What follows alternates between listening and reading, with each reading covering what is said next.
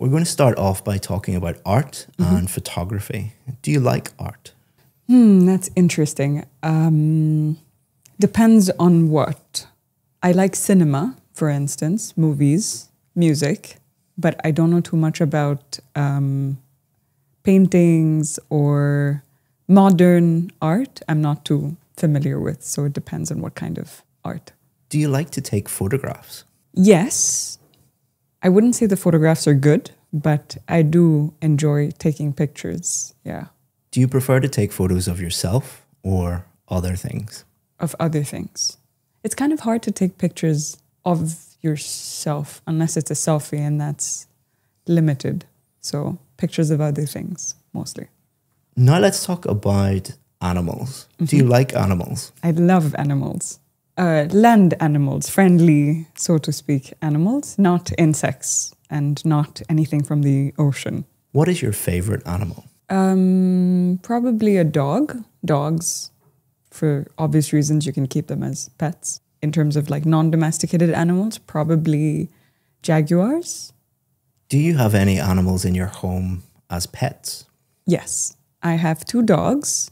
They're both from the shelter, the animal shelter. They're rescues. Yeah, I've always had pets. Our family really likes keeping animals around. Now let's talk about bags. What type of bags do you like? I prefer purses that are a little bit on the larger side, just because I like to put everything of my life in my purse. So it ends up weighing maybe 20 kilos. Yeah, larger bags, probably structured, larger bags. How often do you carry a bag when you go out? Every day. I think that's the case for most women. I think they carry a bag even if you go down to the grocery or the supermarket, you take your bag with you usually, right? What sort of bags do women like to buy? It depends. It depends on your outfit. It depends on where you're going. For the day, if you're going to the office, you probably want something bigger that can fit your laptop, your phone, paperwork, everything that you might need during the day.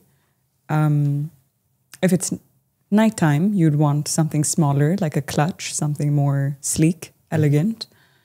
So it depends. If you're traveling, you'd want a much bigger bag that's able to fit not just you, but all of your family's stuff as well. So everything. Women like all kinds of bags. That's why we have so many of them. Now let's talk about birthdays. What did you usually do on your birthday when you were a child? So when I was a kid, when I was a child, in school, we had a uniform. Everybody wore a uniform to school. So when it was your birthday, it was the one day of the year that you were allowed to wear whatever you wanted. So it was a big deal. I mean, at least I would pick out my outfit like 2 months in advance. It would be like a little dress, like a princessy frock, matching shoes, matching accessories for your hair. And then you would take some kind of chocolate or candy to school. And then you could take like a period off and go and give the candy out to other teachers and other kids in the school. And we looked forward to it every year. It was the highlight to not have to wear the uniform, to wear whatever you wanted, and to basically be able to skip class and go out and hand out chocolates because it's your birthday. How do you normally celebrate your birthday now? Very differently. Everyone's allowed to wear whatever they want now, so it's kind of doesn't have the same charm. It depends. I like to do a little dinner with my friends, something low-key. I'm not a very big party person. So dinner is usually good, followed by probably like a games night or a movie night at home or at the cinema, something low-key. Do you think it's important to give someone a card on their birthday? Like a handwritten, like a birthday card? I think so, yes, because I'm quite sentimental and emotional. So I prefer more emotional, sentimental gifts. So I think if someone takes the time to write something by hand for you, I think that I mean, I hold on to stuff like that. So I think it's a very nice, thoughtful present to give someone on their birthday. The first time I met a new friend, so I'm going to go way back. It was my first year of school, kindergarten. And I met a girl named Amanpreet Kaur. We were about, I think we just turned 4 years old. We met obviously in kindergarten, first day of school. What I liked about her when I first saw her, I mean, we were sitting together where the teacher made us sit next to each other. And she had this long hair and it was like sectioned into 2 parts and it was just braided all the way down. And she had the cutest face I've ever seen. She had this little fluffy marshmallow-like face. I guess that's all it takes when you're a kid to want to be friends with somebody. And then I tried to... So there's like this little thing that kids do where they put their thumb out to show other kids that I want to be your friend.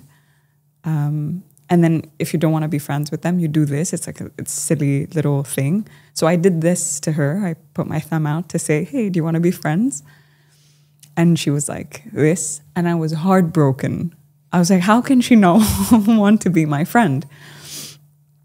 And then I saw her again the next day. And the next day after that, and the day after that. And then eventually we ended up becoming best friends. She did it back to me, obviously, at some point. She was my first best friend that I ever had in life. She was from Punjab, which is a part of India. And her mom used to make the most amazing, it's called paratha. It's like this stuffed bread. It's like they put potato and spices into into a flatbread. And my mom used to make something called sira, which is sweet semolina situation. Okay. That's the end of the 2 minutes. Okay. We've been talking about a friend that you met, and we're going to now talk about friends at school. How important is it for children to have lots of friends at school? To thank you for watching this video, I want to give you a free course that has helped thousands of students improve their IELTS speaking score. What it's going to do is take you through every single part of the test and give you strategies for part 1, part 2 and part 3, and also allow you to practice at home for free and get feedback. To sign up for that for free, all you have to do is just click the link in the description. Thanks very much, and let's get back to the video. It depends, I would say. I would perhaps think that quality is more important than quantity. So I wouldn't say that the objective should be to make as many friends as you can or to be popular, as much as the objective should be to build meaningful friendships with people. That could be one person, that could be 5 people, that could be 10 people, situational, I would say. Yeah, so it's not so much how many friends you have as it's not as important to have a lot of friends as it might be to have people that you can trust, that you can kind of take with you in life for a longer term. Do you think it is wrong for parents to choose which friends their children have? Again, that's a tricky one. Now, when I answer these questions, I'm thinking back to real life situations. And in some cases, I have seen parents interfering and trying to make those decisions for their children where they were right to do so because the child was in bad company and they were too naive or too, I guess they were just too naive to see that that situation was not right for them. But the parent obviously was able to identify that my child's in bad company. So in those cases, I would say that your parents are able to read a dangerous situation better. But there's also the flip side where everybody kind of does make bad decisions. Your parents made bad decisions, you made bad decisions. And the way that you learn from them is to have a negative experience and then find your way out of it. So I would say that I can see certain situations, whether it's bad relationships, bad friendships when you're younger, not relationships when you're younger, friendships when you're younger, sometimes it's necessary to have that experience so that you know firsthand how to deal with that situation. And you may not be able to get that experience if your parents always shield you from every single thing that can go wrong. So I can kind of see, depends on the situation, I would say. Now let's talk about making new friends. Can you think of any disadvantages of making new friends online? Disadvantages of making new friends online? I think there's more disadvantages to making new friends. I mean, there was a show recently that came out on Netflix called Tinder Swindler. The thing is with most of what we see online isn't real, whether it's social media or even news for that matter. Everything is kind of edited and monitored to present a certain kind of image. So if you meet somebody online and you know nothing about them, they can really present any version of reality or a completely curated, sometimes dishonest form of their reality to you. So it's a very dangerous game to play. Friendships or relationships? Both. Friendships. Yeah, it's somebody you know nothing about is everything can go wrong there, right? Would you say it is harder for people to make new friends as they get older? Yes. I think it becomes harder for people to make friends as they get older. I think adults are perhaps a little bit more structured. I mean, the older that you get, the more set you get in your ways, your routine, where you work, your family, your gym. For children, it's very easy for children to interact with other children. Like if you put two kids in a room in 3 seconds, they're talking to each other without any restrictions. They're talking about all of their family secrets and everything, they're comfortable. But with adults, obviously, people tend to be more filtered when they interact with other adults. Also, I think if you've been friends from the time that you were a child with somebody, you've lived through so many life events together that kind of bond is hard to build with someone that you meet in your mid-30s because you've just lost so much time that you're learning about them from scratch, where they went to school, about their family, about their relationships, about their siblings. So yeah, I think it's not impossible. You can make a lot of incredible friendships later in life, but it's probably harder to come by than if you were a kid in play school. So what I'm going to do now is give you feedback on each part, because each part is a little bit different, give you some tips on how to perform as well or even better next time. And then there are 4 marking criteria: fluency and coherence, grammar, pronunciation and vocabulary. And I will give you a band for each of those and tell you what band. The top is band 9. So let's see if you can get right at the top. To thank you for making it this far in the video, I want to give you 10% off our VIP course. The IELTS VIP course is the most successful IELTS course in the world. That is a fact because we have more band 7, 8 and 9 success stories than any other IELTS course in the entire world. We do that by simplifying the whole IELTS process, supporting you with some of the best IELTS teachers in the world and being with you every step of the way until you get the score that you need. All you have to do is just look down in the description, just click that and you can sign up. If you have any questions about the VIP course, always feel free to get in touch with us. We answer 100% of the questions that we get. Hope that you become a VIP. If not, enjoy the rest of this free video.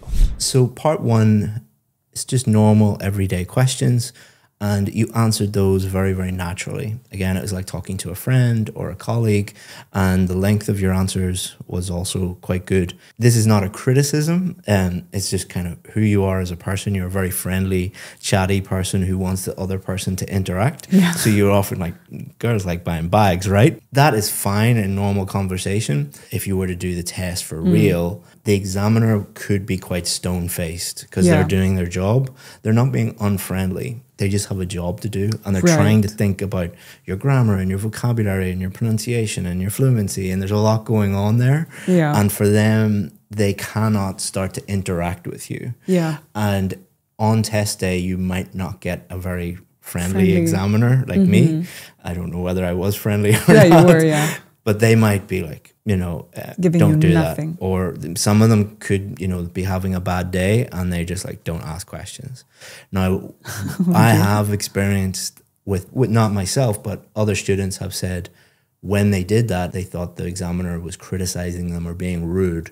They took that to heart and thought, oh my God, I've failed my test. And they went from doing very, very well to everything fell apart. Because if you feel nervous, if you feel uncomfortable with someone, then it really affects your fluency. You can clam up. You don't want to really show your language and who you are. You don't want to, because one of the great advantages or great strengths that you have is you're very open about who you are as a person. And that's great because it allows you to speak in a very fluent way. If you go and do the test for real, probably don't interact with the examiner as much. Part 2, you did a great job because you just picked a real event, a real person from your life. And it's much easier to talk about that. Some students try to pick something high level or impressive to impress the examiner. There's no such thing. The best thing to do is pick something from your real life because that's easy to talk about. Part 3, you did very, very well because you really extended your answers.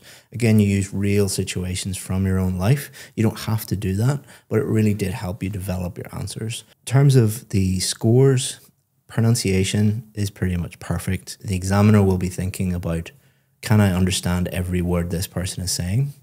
100%. I can understand every syllable. Then the examiner will be thinking about high-level pronunciation features, such as your intonation. So our voices go up, our voices go down. You speak like a native English speaker in that respect. Sentence stress is when we emphasize certain words. This is my phone, not your phone. So you emphasize certain words at times. Again, you do that 100% naturally. And then you use connected speech.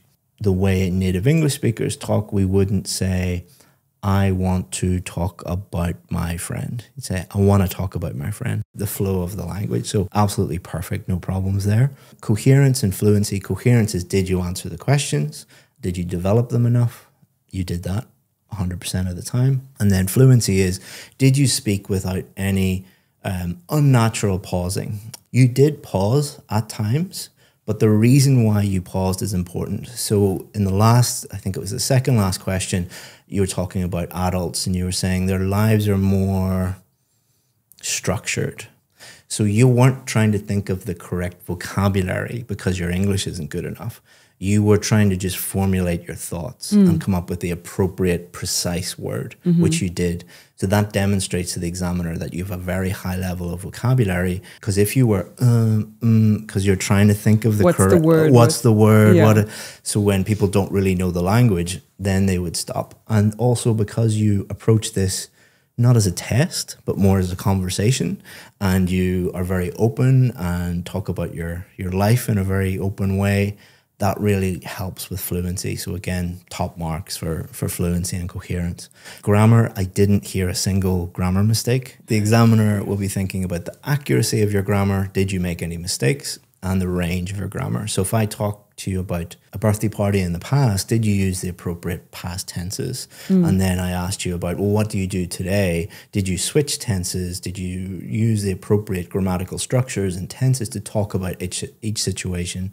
And again, you did that perfectly. Vocabulary, very natural. You use a nice mixture of just normal everyday words, which everybody uses. And you also use idiomatic language very, very well. So as you can see, you're using very natural English. And overall, you would get a perfect band 9. Oh, wow. Which is very rare. Oh, wow. Very, very rare. Okay. So, well done. Thank you.